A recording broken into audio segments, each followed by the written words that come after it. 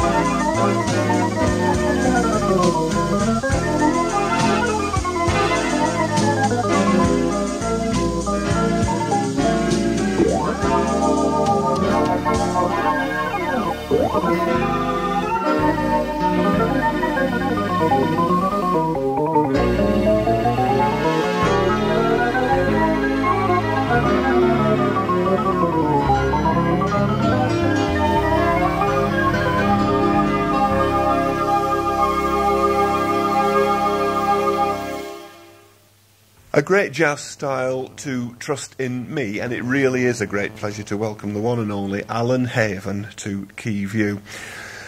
Alan, before we talk about your life at the keyboards, I ought to say that I chose that track because on a much earlier LP from the British organist Jimmy Smith, he dedicated his arrangement of Trust in Me to, and I quote, "My friend Alan Haven, without doubt one of the finest players of all time, from whom I have gained so much inspiration." When fellow professionals start to dedicate things to you, does it make you feel as though you've become a star? No, it worries me like mad. I think they'll have to tap me for £5. It must be a nice feeling, though, I guess. Of course. There's nothing better to be appreciated by fellow musicians, because they do what you do. They're doing the same thing, and of course it's not an honour, but it's very gratifying, and it's nice. Let's talk about the early days. When did you first decide, or maybe even what convinced you to look at music as a profession? The first time I got through chopsticks, unaided. I don't know really. There was a piano in the front room at home. It was that sort of scene, and I just started messing around on piano, and I finished up playing the piano. And it was, I suppose I was about late teens, 17, 18, before I took any formal, serious education. I was actually out gigging, playing with a small group, before I actually... And that was because I wanted to know what I was doing. I was playing chords, without me knowing it, that were quite important. And other musicians were coming up and asking me, "What chord is that? You know, how'd you get that?" And I didn't know. My hobby's always been chords, harmonic structure. And I was being asked about the chords I was playing, but I didn't think there was anything, they're just the chords. I'd find them and play and make these progressions. So to cut a long story short, I went to Manchester College of Music. I took a 6-month course with a Professor O'Neill, wonderful Scottish guy, and very, very good. And really to take theory and harmony. So to know what I was doing, to put a name to these chords, and then to be able to arrange. And because when I first went in and when I first played, he said, "What are you doing here?" He was tremendous. He couldn't understand why. So I explained. He was quite surprised, that I could do all this, but really had very little knowledge of what I was doing myself. And it was a case of just learning the theory and harmony of music.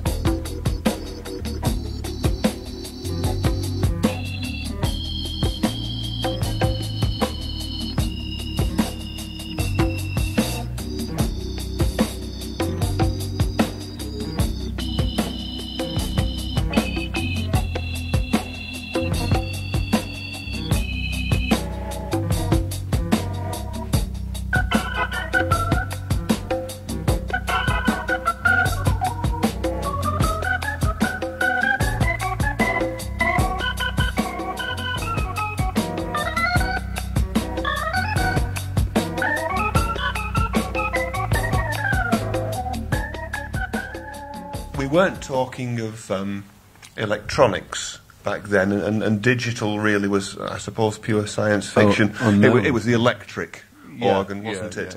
That made waves, and names like Hammond, and obviously in your case Lowry. You know more about me than me. I've done the research, you know. No, you know more than I do.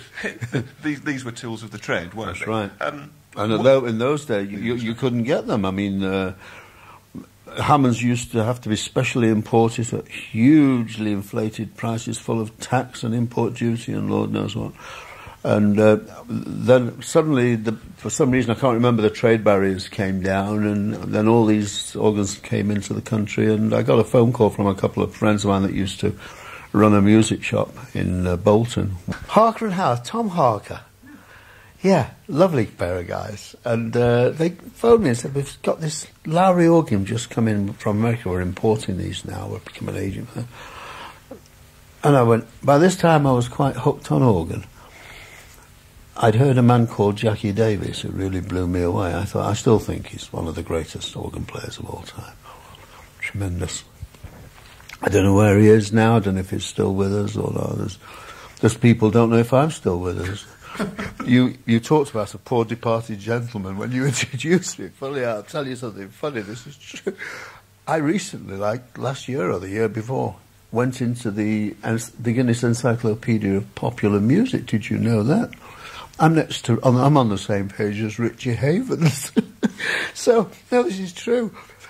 The surprise to me was I thought you had to be dead before they did that. I didn't know that you could do that while you're still alive. It's quite a long story short, I just plunged whatever pennies I had and decided I'm going to buy this damn thing, and I stuck myself, rented a little room in a warehouse and stuck myself away and just determined to get round, because I was a piano player, and of course the most foreign part of it was, I mean, apart from the difference with the two manuals, which you can soon get the hang of, but the really foreign bit was the leg, of course. But I was determined. I mean, I eventually became known, quite seriously known, for my pedalling. But initially it was, what the hell is this, you know? And, but I stuck with it.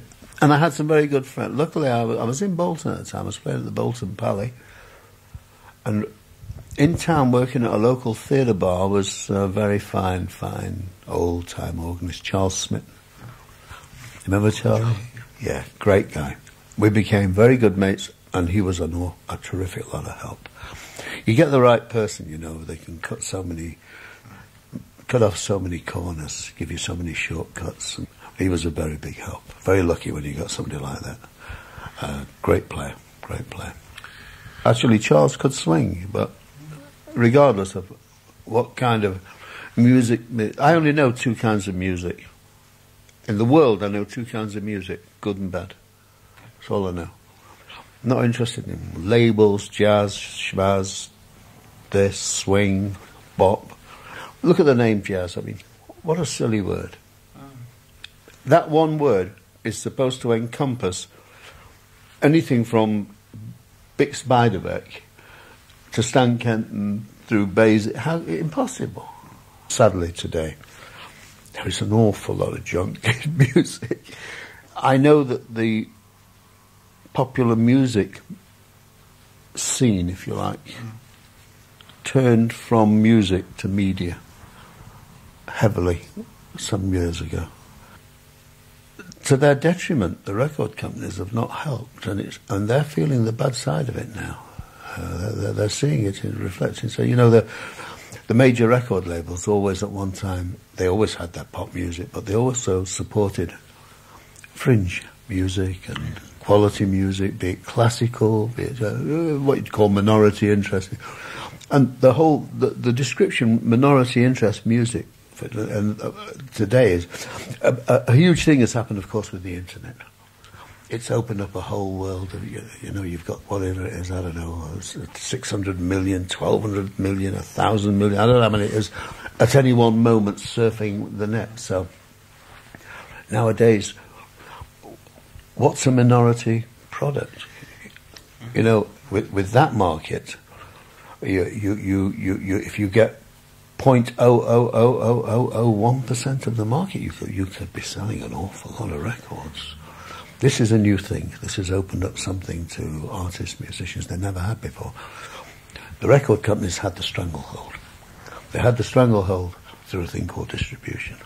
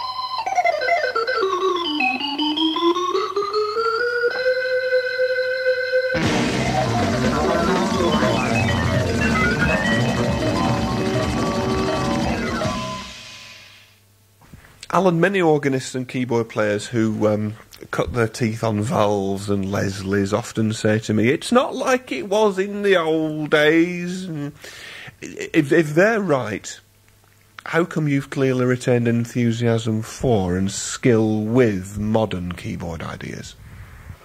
I started with a synthesizer years ago. I think I was one of the first. I think I was one of the first in this country to use one of the first ARP synths, which was a thing that looked like a telephone exchange. I used to take it on stage with me and sit plugging plugs in and out. People used to wonder what I thought I was working the lights. You know. I've always embraced technology, but always, I hope, musically, and I still do. And for me, what has happened has been miraculous. I used to dream at one time, or not dream, because you never even thought it a possibility, but I used to imagine, wouldn't it be wonderful, you know, if you could create your own whole orchestra, and to a degree, an organ was a little bit that you could get closer, but it was never quite the same, obviously. And I always treated an organ as an organ, not as an imitator of an orchestra or a band. I always treated it as an organ. Yes, I'm quite happy to bring in the strings if they're good and they sound good. Great. The first drum units were a disaster. I mean, they were just horrible. Now, of course, everything that's on any kind of electronic music is incredible. You buy the most basic home little keyboard and the sound, but of course you're listening to samples of the drum kits on these things now are phenomenal. Everything is just, the sound is phenomenal.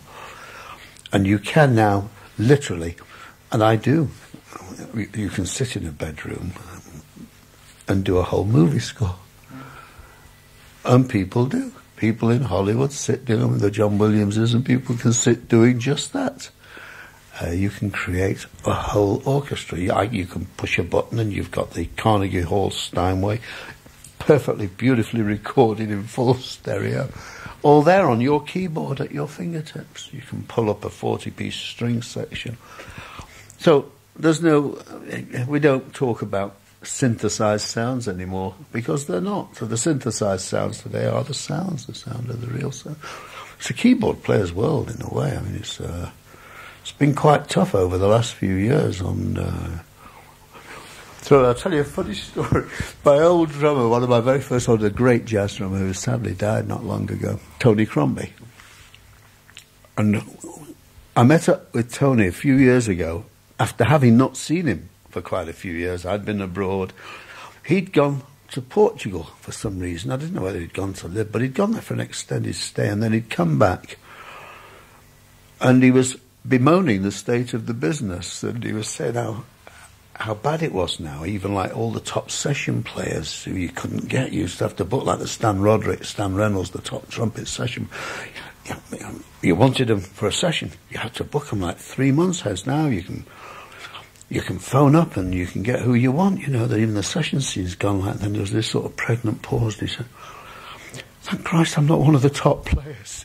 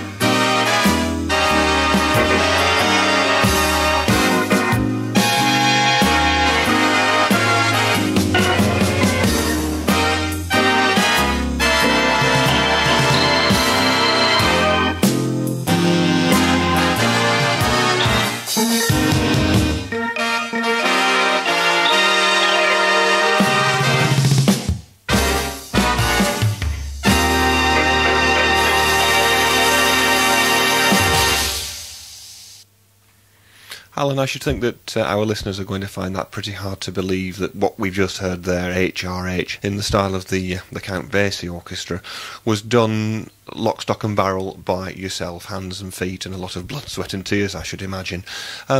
Tell us about the concept and the amount of work that's actually gone into the production of this new big band album. I wanted to complement I wanted to be able to recreate those bands with today's sound quality, the recording technology and techniques we've got today, and marry it with the Hammond organ sound.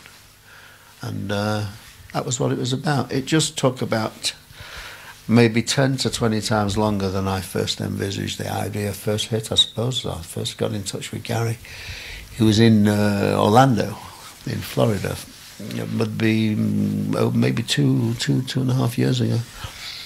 Funny thing, he's got a huge website devoted to the big bands and the shows and he makes these MIDI files, and he's got this enormous big, which gets a huge number of hits. But he's a chef in Orlando by profession. He's a tenor player, but he's a big band nut. He loves the big band there, but by profession he's a chef, and he just does this thing because he loves making the MIDI files of the big bands. The results you've heard, and I think you'll agree that they're worthwhile. I've created a sound that now doesn't do any injustice to the Basie band, to the Ellington. I respect these people so much that what I did had to be right for me as well. What I had to do was get into editing each of the horns, either the saxes, the trumpets. So what I did, I changed the timbre, the tone quality of each trumpet. Each trumpet's on a different track. I've got, like, say, 4 or 5 trumpets in the section. And now I've got to make them sound real. I've got to get rid of this sort of synthetic sound. Each trumpet gets a different, just like a real guy. They all have a different tone, so I altered the tone quality of each one. I gave each one a slightly different vibrato speed, a slightly different vibrato depth. One trumpet approaching the note a bit different. Each trumpet hits a note slightly differently. Give the attack of the trumpet a slight difference. Maybe one with a slight gliss, a little tiny gliss. The result I was very happy with. Having said that, it turned easier as I went along, because I learnt as I was going along quicker ways. Just by doing it, I became quicker. But I also almost sort of built myself little templates as I was going along to be able to quickly introduce things. It wasn't as painful as doing the first one. The first one was the steep learning curve.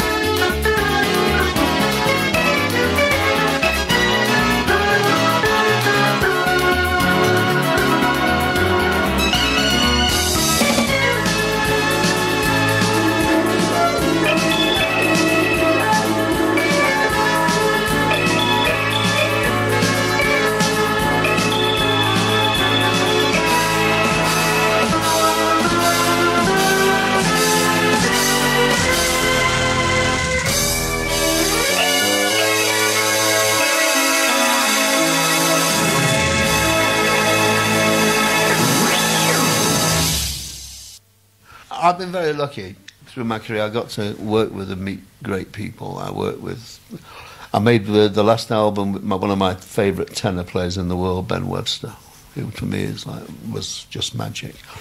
And I was on the last album he made before he died. Funny that seems to happen to a lot of people that I work with.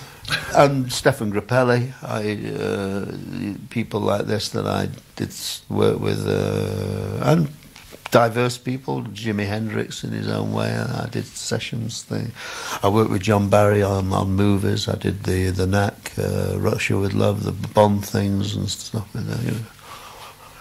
So it's been pretty diverse, and I'm all the happier for it. I've got my sniff into film music and stuff, and It must seem now at this point in your esteemed, and that is the right word, esteemed career. What else is there left to do? The lottery would be nice. I don't know, really. I'm just doing what I'm doing. I'm now into this sort of recreating big bands and sitting myself in Hammond organs with them. And I want to get it. I'll be doing some shows and stuff around, Over the years, I've made, I suppose, I don't know, must be 12, 15 albums. And then I worked a lot of great trumpet player, Maynard Ferguson. That name will probably mean something. Who's since became a very good mate. And I saw him recently in America. We were walking down Sunset Boulevard, and I suddenly see a big poster, Maynard Ferguson, on the campus at the local university, doing it on Sunday afternoon. Oh, I said to Karen, we got to get some of that, because, I hadn't seen him for ages. And we became very good mates. He guested on one of my albums, but I digress a little, but I was doing... The only album I ever did with a big live orchestra was Haven for Sale. Remember that thing with... And... Keith Mansfield was the arranger for this. I did it with the trio, and then he arranged the orchestra. We did the trio bits, and then we were dubbing the orchestra on afterwards. When I turned up for the orchestra sessions, he came to me, he said, I got bad news. The normal lead trumpet I always book, I couldn't get. He's not well, and I couldn't get him for the session. So I'm sure it'll be okay, but I've got a guy coming. I don't know what he's like. I know nothing about him. I've just had to take whoever I could get.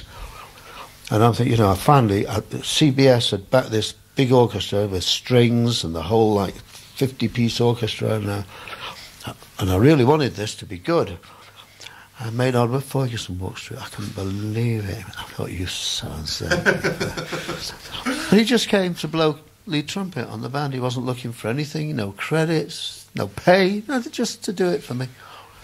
I thought, wow, and didn't he give that band a kick up the backside? Boy, did he make it move. Unbelievable. But this is musicians. Alan, thanks for spending an inordinate amount of time with me today. Pleasure. It's been great to meet you, really. And to end with, let's have a listen to just one of your many, many hits, Alan. This is Image, and Alan Haven, thank you for joining me on the programme.